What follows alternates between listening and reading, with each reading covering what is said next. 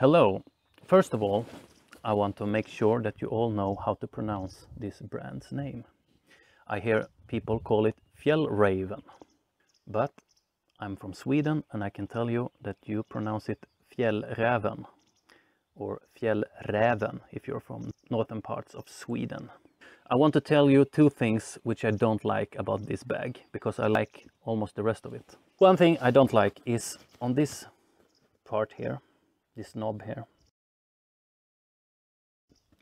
It's used for attaching the strap, but it very easily comes unscrewed.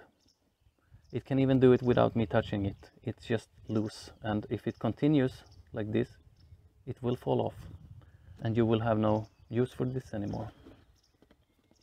That's one thing I don't like. I have the other sizes too. This is the small, I have the medium, and I have the large. I didn't notice this on the other ones. The second thing I don't really like about this bag is the color here. You see, this bag is in black. It has become a little bit bleached with the sun. But this part, this edge here, you can see it's in a slightly different kind of black color. And I don't know why.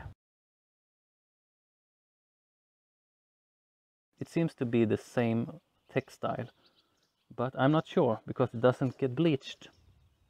It looks blacker than the rest of the bag.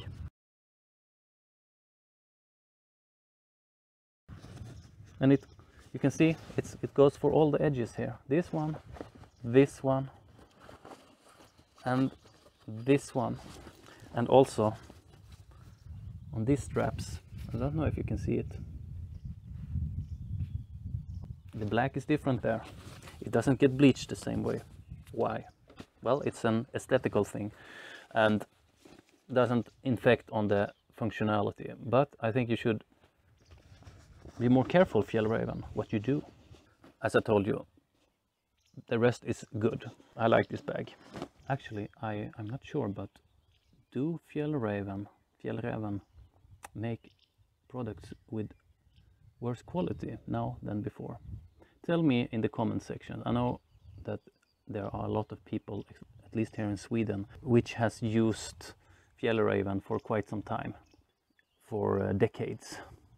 So tell me, what do you think? I think that even the Konken bag is made in a slightly worse quality now than before. But is it a rumor or is it true?